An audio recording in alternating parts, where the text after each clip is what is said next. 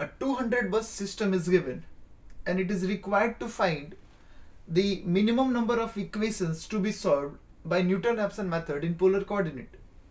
We know that the minimum number of simultaneous equations to be solved by Newton-Raphson method in polar coordinate, or the size of Jacobian matrix, will be equal to the number of unknown bus voltage variables present in the system. In the problem, the system is of 200 buses. Among 200 buses, it is said that 160 buses are PQ buses. So, we can find the number of unknown bus voltage variables. The system given in the problem has 200 buses. So, we know that at any bus of the system, there are two voltage variables. One is magnitude of voltage and other is phase of voltage. So, at any bus, two bus voltage variables are present. So, for 200 bus, total number of voltage variables will be 200 into 2. If we subtract total number of known bus voltage variables from this total number of voltage variables, we can calculate the total number of unknown bus voltage variables. So, we have this total number of bus voltage variables for this 200 bus system. We have to subtract the known bus voltage variables and we can find the number of unknown bus voltage variables.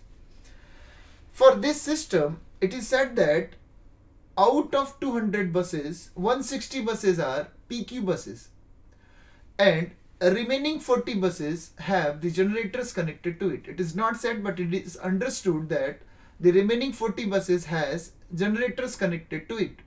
It means that to find the unknown bus voltage variables, we know that this is total number of bus voltage variables. Out of 40 PV buses, one have to be taken as slack bus of the system, and at the slack bus of the system, both voltage variables are known. So, we will subtract 2. This is for slack bus present in the system, and remaining 39 PV buses, we have one voltage variables mod V known at each bus. So, we will subtract 39 from this total number of voltage variables. We can calculate the unknown bus voltage variables equal to this 200 into 2 minus 2 for the slack bus and 39 for the PV buses present in the system. This is total number of voltage variables.